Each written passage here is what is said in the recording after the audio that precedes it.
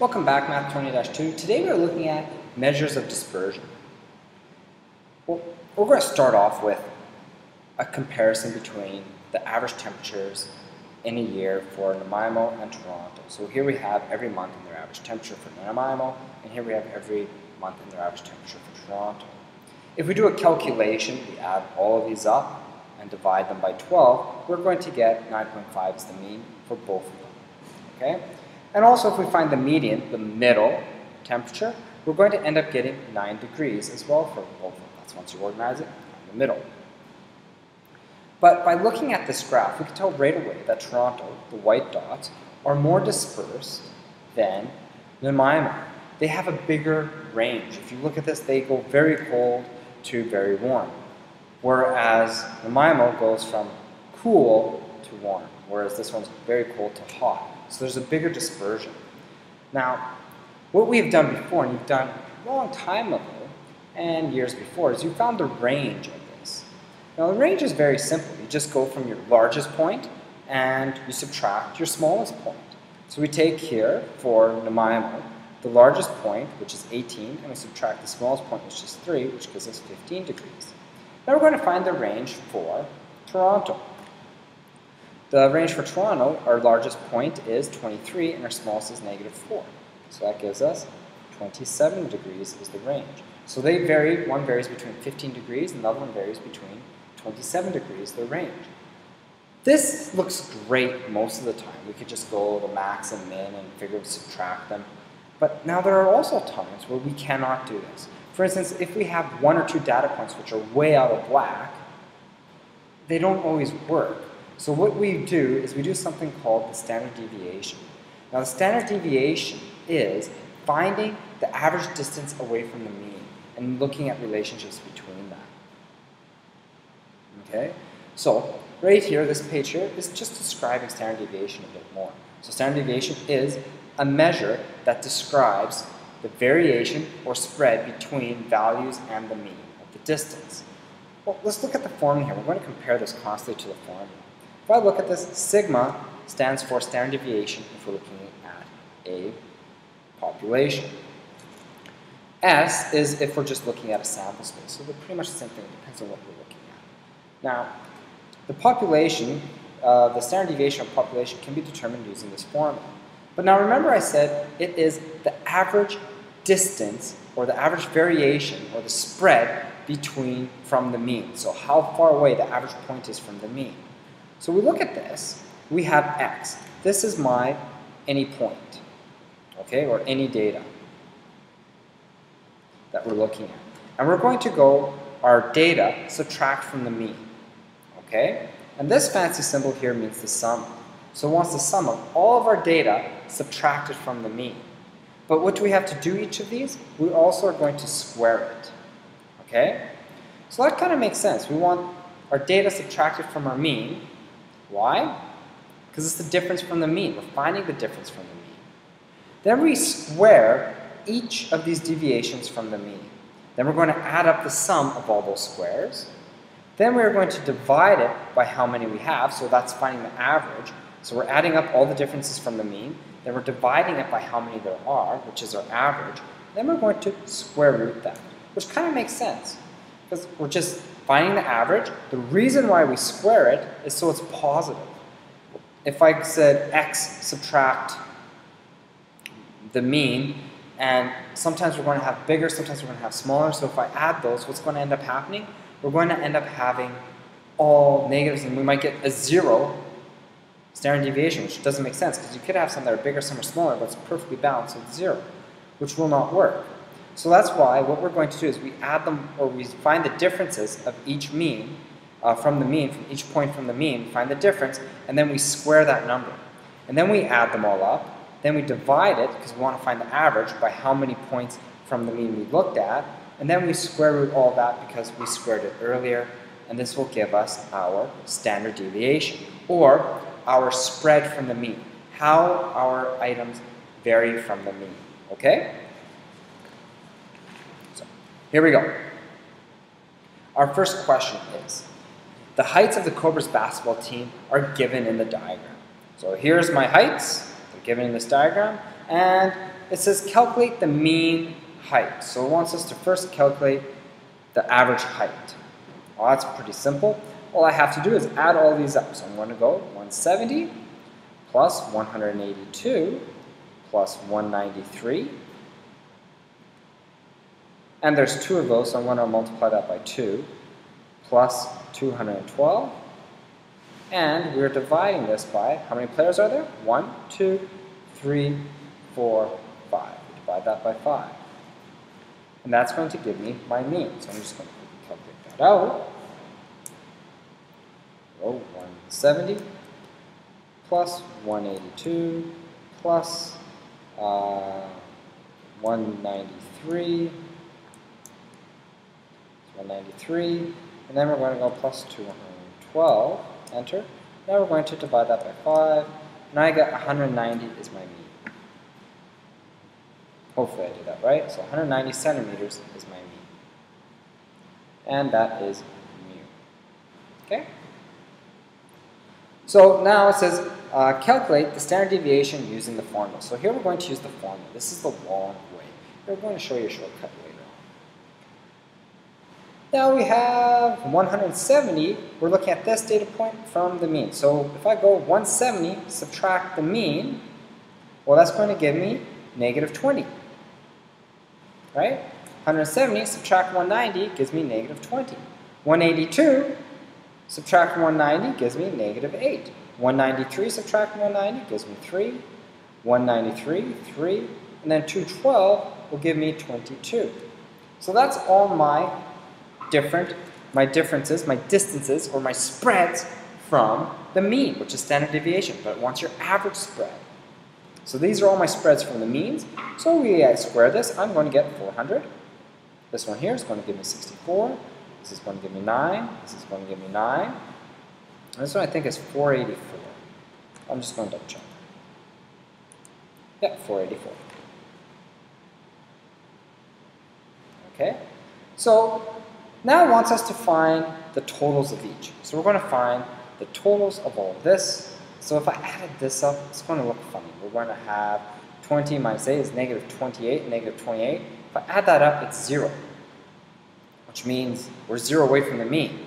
Well, when we add all the numbers up from one side to the other side of the mean, it should always equal 0. That's why you must square it, and now they're positive. Otherwise, you're always going to get 0, so your spread from the mean is 0.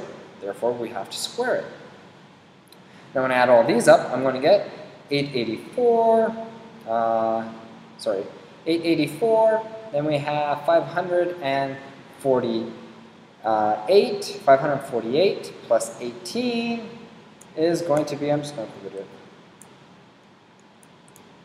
is 566, I believe. Hopefully I didn't make a mistake. So we have 566. All right, so that is the sum of all of those.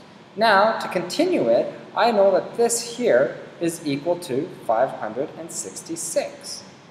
Okay? Now we have to divide it by, and we want the square root of this, and we're going to divide it by how many players are there? 1, 2, 3, 4, 5. And we square root that. So we have to go 566 divided by 5, and then we have to square root my answer, which will give me 10.6. Okay? Now, here's a special note. So my mean is 10.6 centimeters. All right? Now, that just tells you the distance apart, or sorry, your standard deviation is equal to 10.6 centimeters.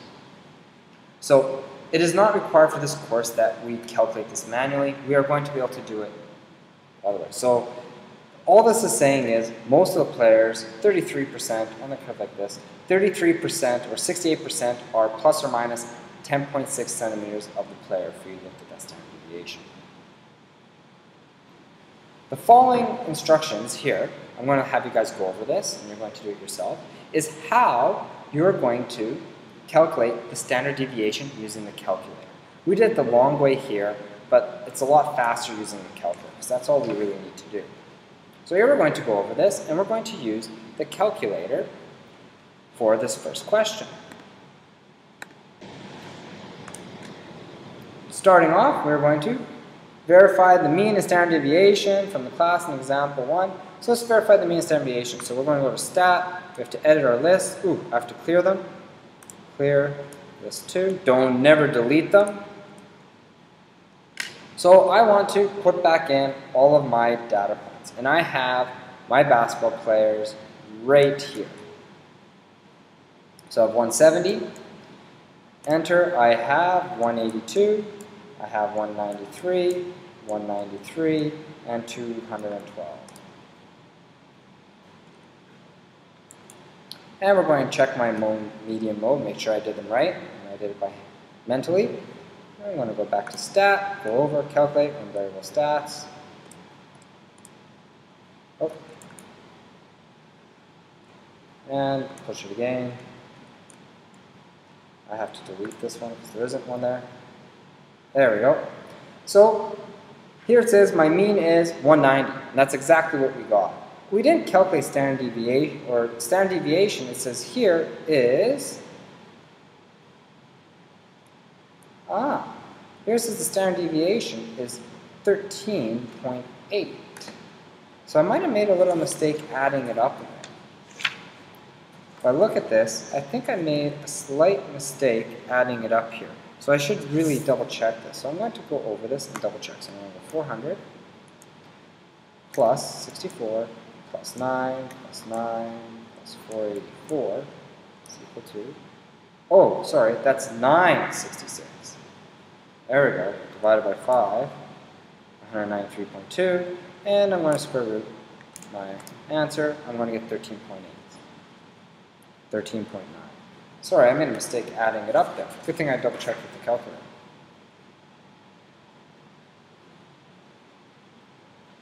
Alright. So we continue this, and we are going to go. So we found, oh, there's stat, variable stats. And we find out here, we have the same thing. So I get 13.9 is my standard deviation. It's just this one here. See with the little symbol on it? Standard deviation is this guy here. 13.9 is your standard deviation. And your mean is exactly the same, is 190, and so on. So each player grows by 5 centimeters in the next year without doing any statistical calculation. Explain how you determine the change in mean height. So what is going to be the change in mean height? Well, the average height of the players is still going to be 190, or it's going to increase because every player goes up. My height is going to be 195 centimeters. That is going to be my mean. Now the next part says the standard deviation of the heights. Well, does that change?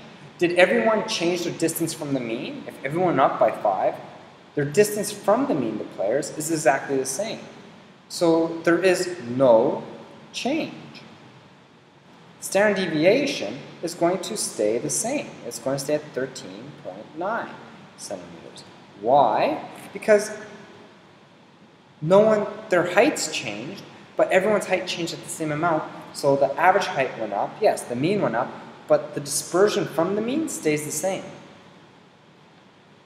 Because everyone shifted with the mean. So the next step here is we're going to look at mean and standard deviation from a frequency table. So here we go. We're going to look at this table, and we're going to have to plug all this in, and now we need 2 bars for this one. So I'm going to go back to my stat, edit my table, and I have 0, 1, 0. I'll look at this here. We have 0, 1, 2, 3, 4. Good, I have the exact right amount. Here we're going to have 5, 10, 4, 3, 1. Okay? Now, when I push this in, so step 3, enter the values in list 1 corresponding to frequencies, the data values in list 1, so number of hits, and the frequencies is in list 2. So that's exactly what we did. List 1 is my data. Frequency is always list 2. Now we're going to go out of here, we're going to go to stat, and we have to calculate, and we have to go to list 2. We have to put list 2 here, so I'm going to go, where's my list 2? second, that's 2, enter, enter, wants to calculate. Here we go. So we have, mean is 1.34.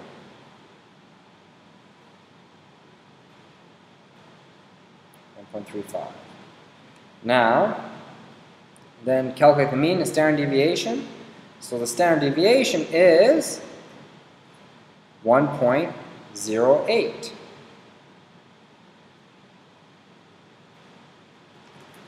Okay? And that is what we get for this one. And standard deviation is equal to 1.08. Okay?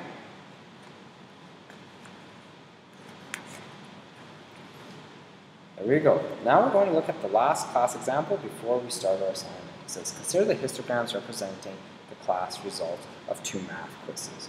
So without doing any calculations whatsoever, remove the calculator. Which quiz do you think has a greater mean?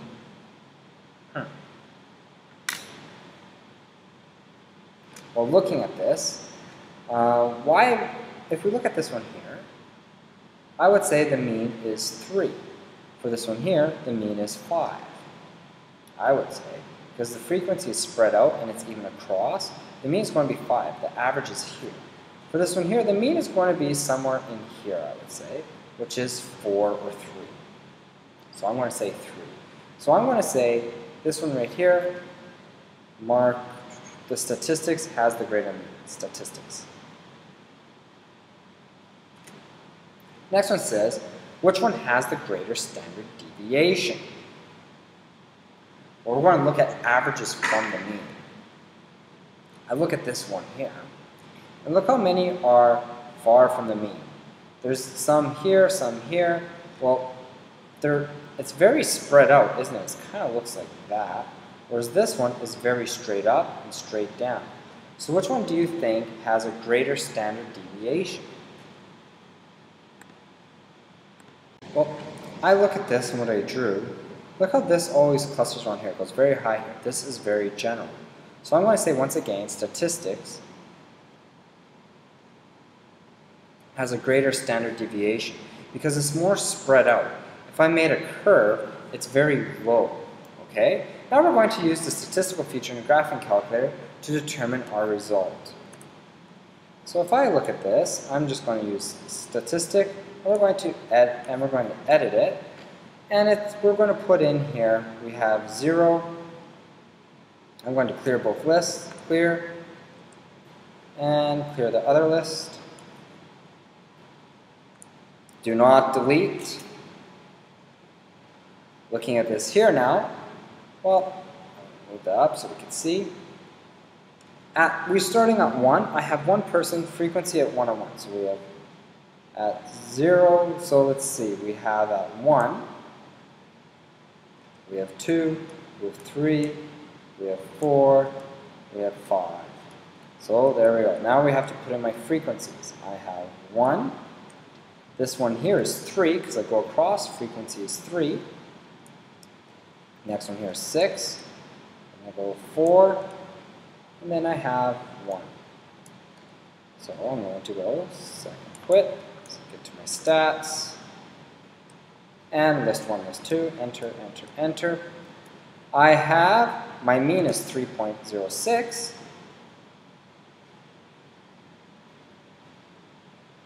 I want to put the S for Q for quadratics is equal to 3.06. And my standard deviation is equal to 1. I'm going to just say 1. It's 0.997, which is 1. Now we're going to look at the second one. Edit. Clear this list. Enter. Clear the next list. And let's start entering them in. So we have 3, 4, 5, 6, and 7. Those are my data. And how many for each one? We have 3 for each. 3, 3, 3, 3, 3. Okay? Back to stat list. Now let's take a look at this one. This one here, the mean is, like we said, for the statistics, the mean is equal to 5. Also, we take a look at my standard deviation. Statistics is equal to 1.4. So the standard deviation is bigger. And we'll go back as to why. If we look at this, the mean, the central tendency is right here. That's the mean. So it's 5, whereas this one was 3. Our standard deviation, well, if I look at this, it comes very close. It's a very narrow. If I was to graph this and put a line, it's very narrow up and down, whereas this one's very fat and wide like that. So therefore, this has a smaller standard deviation than that one. Okay? So, good luck tomorrow. I'll see you tomorrow as we work on these with our calculator.